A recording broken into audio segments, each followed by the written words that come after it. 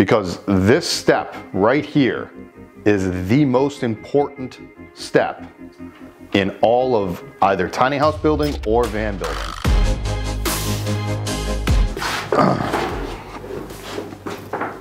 Every time I'm filming, I swear to God, the batteries decide to just run out on me. I brought backups, just in case.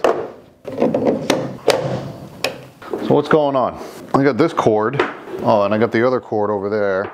My goodness, this is a lot of work. I don't actually need these on. I do need these on. Everybody, I made an appointment to get my spray foam done on the tiny house. So I need to have everything in the walls completely done. 2 weeks.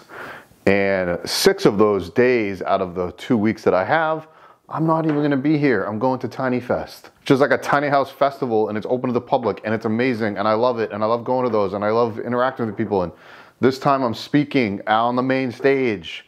I'm giving a talk about designing in small spaces because, I don't know, maybe I know what I'm doing here. So right now, this cord in my hand right here, half of the AC cord, the other half is right here. So these 2 AC cords, hopefully are small enough, or, whoo, that's gonna be tight, but it's gonna work. And I'm gonna make some holes with my trusty metal hole saw bit. Woohoo. Because my AC is made by Cruise and Comfort, and it is a special 48 volt. Chris, the owner of Cruise and Comfort, makes these AC units. It's a mini split. It's a low voltage mini split system, okay? And people have been putting them in their vans. I put them in my second van, but I'm putting a 48 volt in here because I'm using 48 volt batteries. And if you understand a mini split system, there's a condenser unit on the outside, and then there's like an evaporator on the inside. I didn't want to go with a traditional, you know, mini split system that runs off of 120 volt. Which are actually pretty energy efficient. Using a 48 volt system, might as well go with a 48 volt battery system. Chris is a good friend of mine. We've worked together in the past. So there are 3 parts to this system. There's the evaporator that goes up high, which you know, spews out cold air, which is gonna be great. There's the condenser unit that is underneath on the outside that goes into the floor unit, which is gonna be like the intake. And then these pipes that I'm gonna be running into the walls or go up into the evaporator. I know maybe you guys didn't want to know about that, but I figured this is what you got to do to have a really cool custom tiny house. You also have to do that if you want a really cool custom van for all of you van people out there. So right now, I got a 2-inch hole saw bit. I'm going to be running at the floor, which is where my feet are right now, which is going to be like an L couch.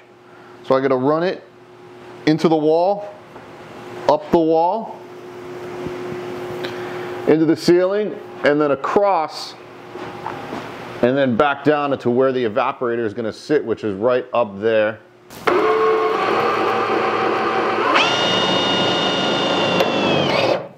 And then go slow.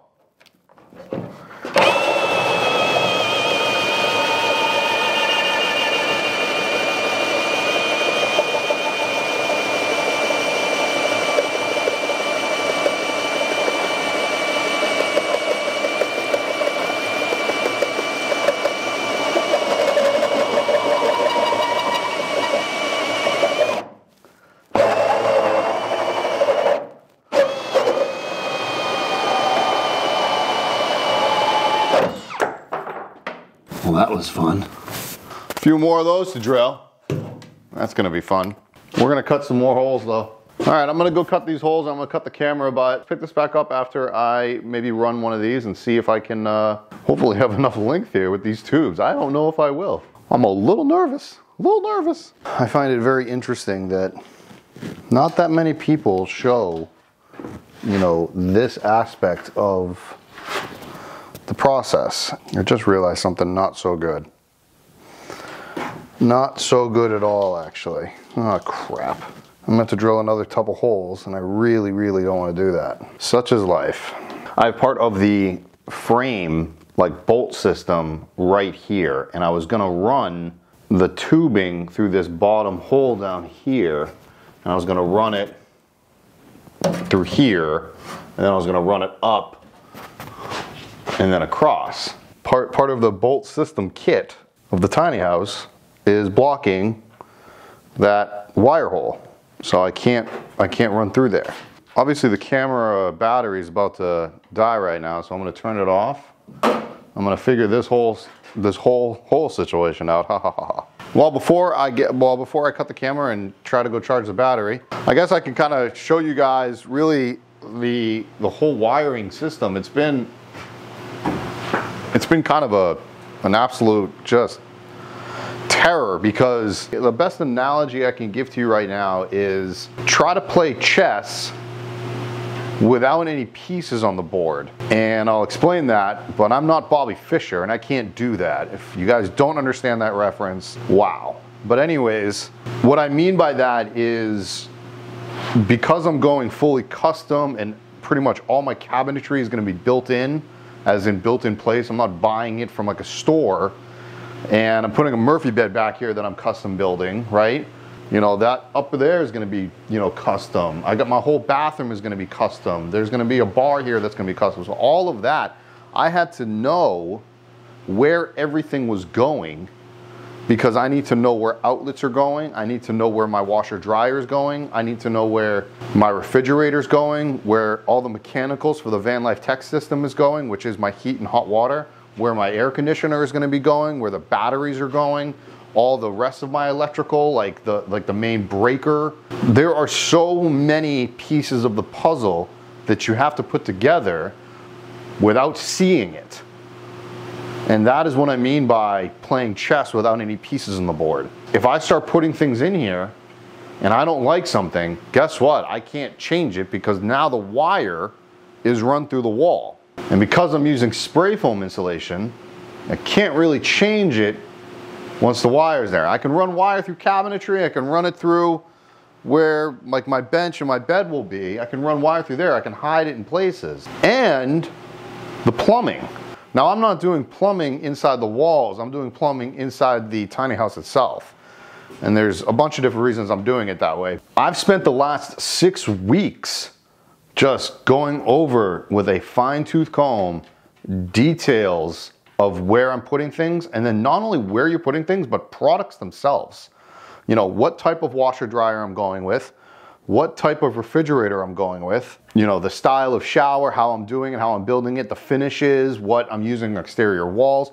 So all of those things, the last 6 weeks since I've got back from gutted, which was middle of October, up to now, it's taken me that long to kind of like work everything out and then run all this wire. I still got to run the solar through here. I guess my point to all of this is, it's okay to take your time building a van, a tiny house, an expedition vehicle, garage, whatever you're working on. Take your time and do it right. I would rather take that extra month and maybe pay an extra month of rent if I really need to in the end. Because this step right here is the most important step in all of either tiny house building or van building. On top of all of those things, I have a full-time job. My full-time job is making video, making content, going to shows like the Tiny Fest, editing videos. So yes, building this is part of my job, but I still have the other side of things. That's why I had to shut my consultations down for a while, because I don't have the time to go into other people's builds and other people's minds. It takes a lot, because I really do take my time and do that right. Well guys, we got some good news and we got some bad news. The good news is I got all the holes done for the AC tubing, or whatever you want to call that. The bad news is I don't believe I've got enough tubing. Chris sent me, I think, 20 feet of it. I think I need like 25. I want to run this to this joist right there and drop it about 8 inches. Run it down, down, and this way. And I just don't have enough. On the video with me going off to Tiny Fest, super excited about that, but check this out. I will show these off when I have, you know, not a camera in my hand. And they are the colors that I am gonna go with for the exterior. So the roof and the exterior siding, they are metal. They are one steel, one is aluminum. I am going with aluminum throughout. I'm gonna be sending a little bit more money on the aluminum, but I know you guys can't feel the weight of this, but the weight difference is that much. So going with a steel or an aluminum, I vote aluminum because I'm trying to keep this weight down as much as I possibly can. For those that haven't seen my Instagram, if you want to guess the colors I'm going to be going for, then by all means, give it a guess by commenting below. I will see you guys when we're doing a spray foam insulation job on this thing. Hopefully all the wiring will be done by then. Later. I could conquer the night if I can make it.